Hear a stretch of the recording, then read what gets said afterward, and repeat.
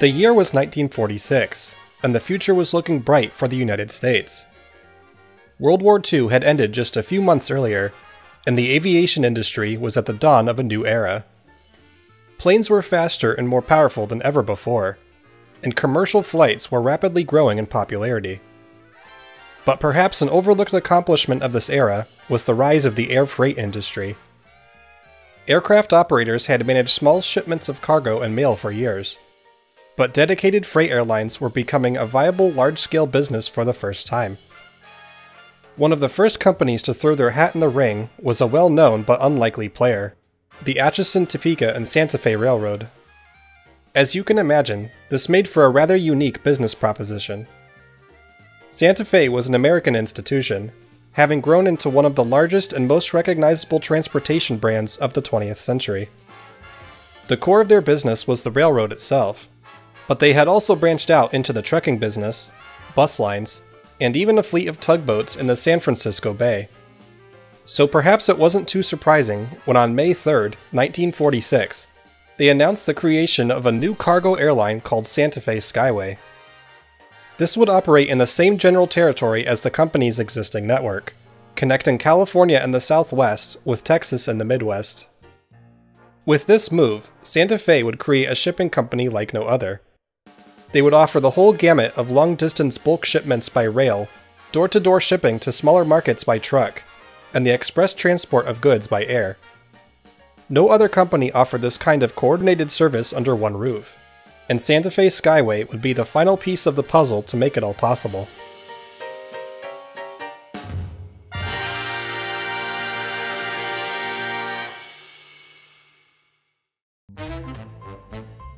The parent company was headquartered in Chicago and led by President Fred G. Gurley. Skyway's executives would be based in the same building, including the airline's president, Homer R. Lake, and vice president and general manager, George W. Lupton Jr. The rest of Skyway's office staff were based out of Wichita, Kansas, and the base of operations was at Los Angeles Municipal Airport. Nearly all of the airline's pilots and other employees would be U.S. Air Force veterans, and the planes would all be surplus stock from the war. Despite having some of the most popular passenger trains in the nation, Santa Fe showed no interest in carrying passengers by air. The demand was already well covered by other major airlines, so competing in that space would be a much riskier endeavor. Santa Fe also knew from their rail operations that passenger service was not nearly the moneymaker that freight was.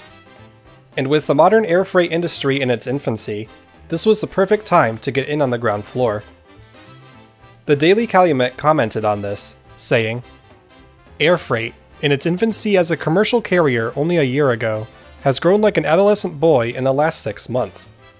It has grown so fast and with so little control that no one knows just how big it may have become. One thing is sure, it is big, and it is going to be bigger." The immense opportunity made it a no-brainer for Santa Fe to get into the business.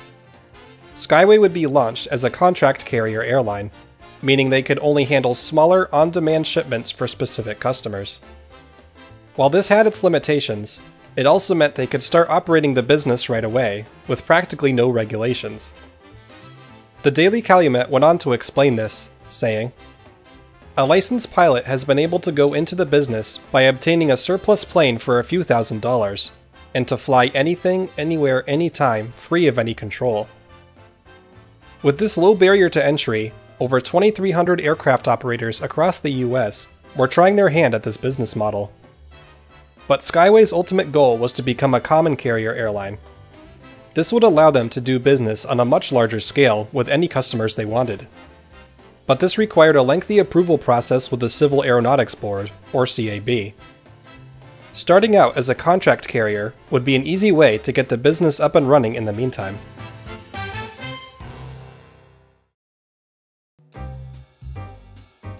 On July 31st, 1946, Santa Fe Skyway made its maiden flight.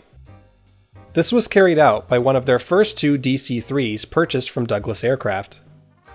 These were surplus warplanes that had recently been converted for civilian use. The maiden flight carried 1,600 pounds of strawberries and 400 pounds of frozen swordfish, bound for the Fred Harvey restaurant chain. The so-called Harvey houses had been a staple of Santa Fe's passenger experience for decades. Given their shared history, it only feels appropriate that they were the airline's first customer. The delivery was made possible by a pioneering refrigeration system in the plane's cargo hold. This allowed for the express delivery of perishable items like fresh produce and meat. The system was the first of its kind, making Santa Fe Skyway the first airline to haul refrigerated freight in commercial service. The plane departed from Los Angeles and would make a couple stops on its way to Chicago.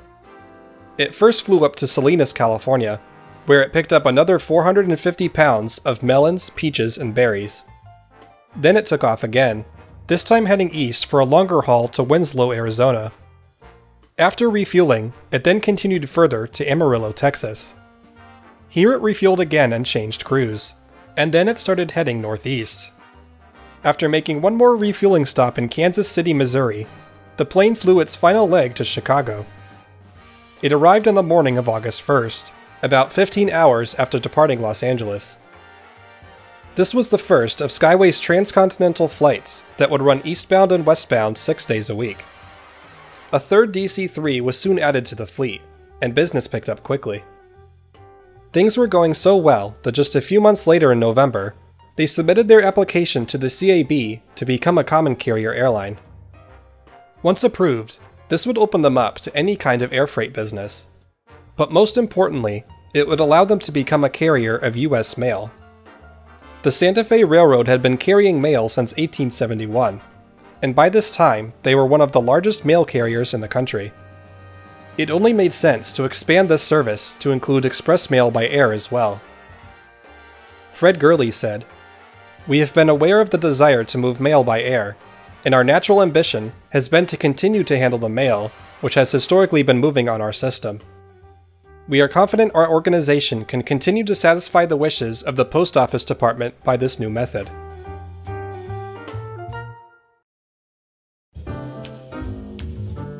In their application, Skyway laid out 3 major routes where they planned to carry mail. The largest by far would be the transcontinental route between California and the Midwest. Flights would run from San Francisco down to Los Angeles, and then head eastward to Phoenix, Albuquerque, and Amarillo. Then they would fly up to Wichita, Kansas City, and finally Chicago. The second route would also serve Kansas City and Wichita, but then it would head south to Oklahoma City, Fort Worth, Dallas, Houston, and Galveston. The third route would start in Galveston and head northwest through Texas, eventually ending in Amarillo. By this time, Skyway was already serving many of these cities as a contract airline. Operating a network of this scale required more planes, and as the business continued to pick up, Skyway ordered 4 DC-4s from Douglas Aircraft. These planes were larger than the DC-3s, could carry significantly more cargo, and had a much longer range. Extensive custom upgrades were made, including powerful new engines, modern radio and flight instruments, and refrigerated cargo holds. Douglas delivered the planes to Skyway between December of 1946 and March of 1947. This brought the fleet up to 7 planes. Later in 1947, the aircraft were given names to honor the native tribes throughout the American Southwest. The DC-3s were named Sky Chief Zuni, Acoma, and Hopi. The DC-4s were named Sky Chief Navajo, Apache, Pueblo, and Taos. The company even identified 14 more tribal names that would be used in the future as new aircraft were acquired. With the longer-range DC-4s entering service, the airline made Oklahoma City their new central hub for refueling and crew changes. From here, planes could make non-stop flights to and from Los Angeles in about 7 hours, and to and from Chicago in about 4 hours. Around this same time, the daily transcontinental flights were extended to Newark, New Jersey, making Santa Fe Skyway a fully coast-to-coast airline. The smaller DC-3s were reassigned to shuttle routes between Oklahoma City and Dallas, and Los Angeles and San Francisco. By the time Santa Fe Skyway reached its first anniversary on July 31st, 1947, it had gained a respectable foothold in the industry. The company had grown into the 6th largest air freight operator in the United States.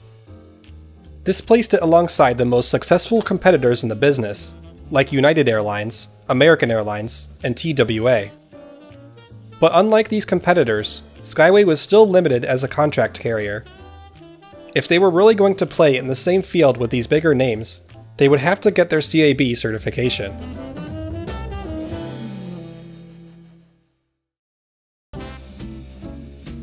When Santa Fe submitted their common carrier application in November of 1946, they had to know it was somewhat of a long shot. The CAB had a long-standing rule prohibiting surface carriers, like railroads, from operating airlines. The first rail-owned airline in the US was Boston Maine Airways, which had formed in 1931. While it was successful in operating regional passenger flights for years, the CAB eventually forced the controlling railroads to divest from the company in 1943. Also in 1943, the Missouri Pacific Railroad tried launching its own subsidiary, Eagle Airlines. But the CAB later denied their request, grounding the airline before it ever took its first flight. Despite even these very recent warning signs, Santa Fe was confident it would be able to break the trend.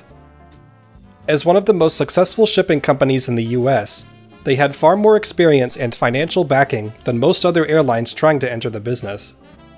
And when combined with their rail and trucking network, Santa Fe Skyway would serve far more communities than any other airline. Of course, this raised some concerns that the company was becoming a monopoly. But Fred Gurley denied this, saying, "I think we can all agree that monopolistic control of air transport by surface carriers, or by any other group, is not in the public interest. I want to make it very clear that we are seeking no special favors, but only the same right as any other applicant to enter the airfield upon proof of fitness and public need." Santa Fe felt entitled to a piece of the air freight business for a couple of reasons. For one, airlines were starting to pose a threat to the railroad's business. As the Needles Desert Star reported, traffic officials have noted a definite trend of mail and certain types of freight from rails and other surface carriers toward higher speed handling by the air. Granting of the applications will permit the railroad to protect itself and its employees against this modern trend. Secondly, the air industry was heavily subsidized by the US government, while railroads were left without any financial support. Fred Gurley said, "The Santa Fe, as a heavy taxpayer contributing to the support of federal, state, and local airports, and other aviation facilities, expects the privilege of using the facilities that it has helped finance." In the meantime, Skyway's revenue was severely limited by its contract jobs, and it was struggling to turn a profit. The CAB was taking months to review their application, and the company's executives were getting tired of being left in the dark.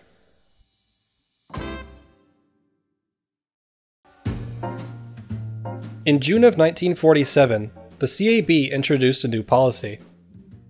Contract airlines could now temporarily operate as common carriers, as long as their certification was under review.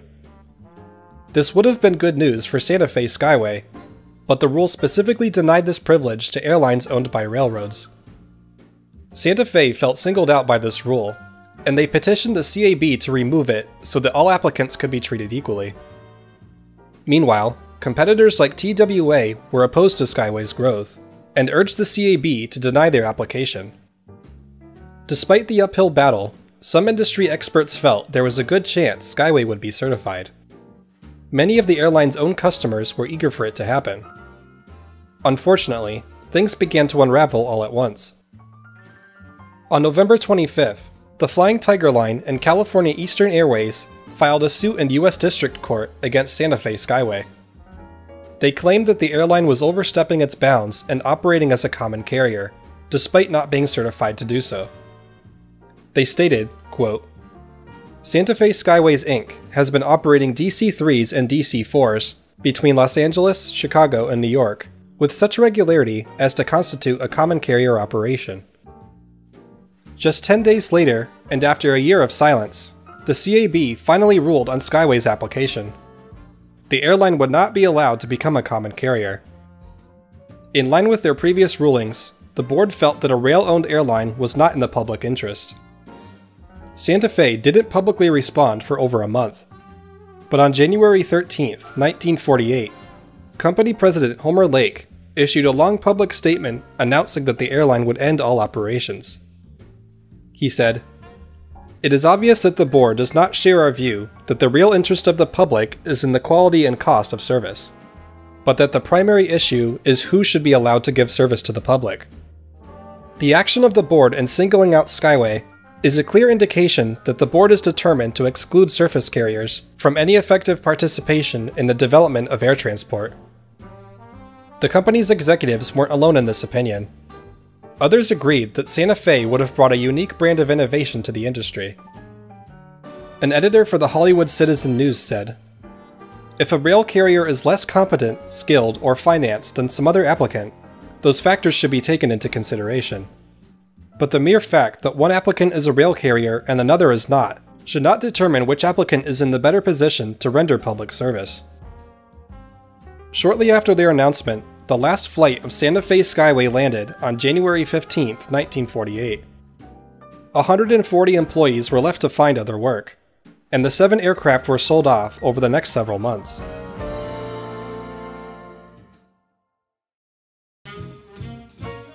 "22 years after the fall of the airline, Santa Fe made one more attempt at entering the aviation industry.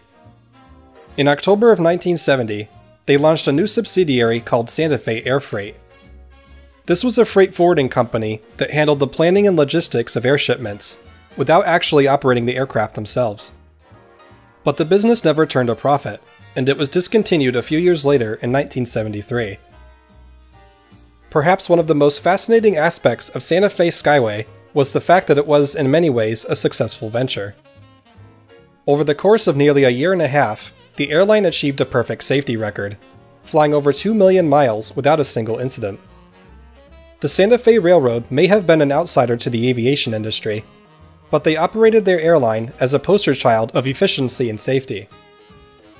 In his retrospective article on the airline, writer John Barry said, "Backed by a company whose net worth was far in excess of that of the entire air transport industry, Skyway had earned industry-wide respect as one of the most efficient uncertified air freight lines, and for the high mechanical and flying standards they set. They were also no stranger to innovation.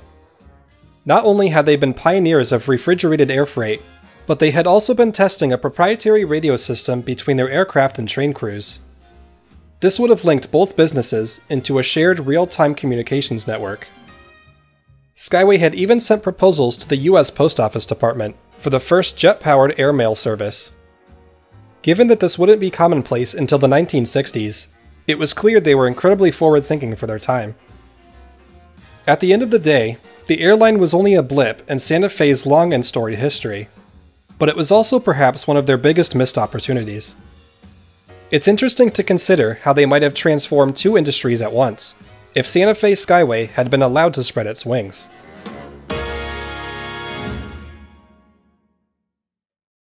Do you hear that whistle down the line? I reckon that it's engine number 49. She's the only one that'll sound that way on the Atchison, Topeka, and the Santa Fe. See the old smoke rising round the bend. I figure that she knows she's gonna meet a friend. Folks around these parts get the time of day from the Atchison, Topeka, and the Santa Fe.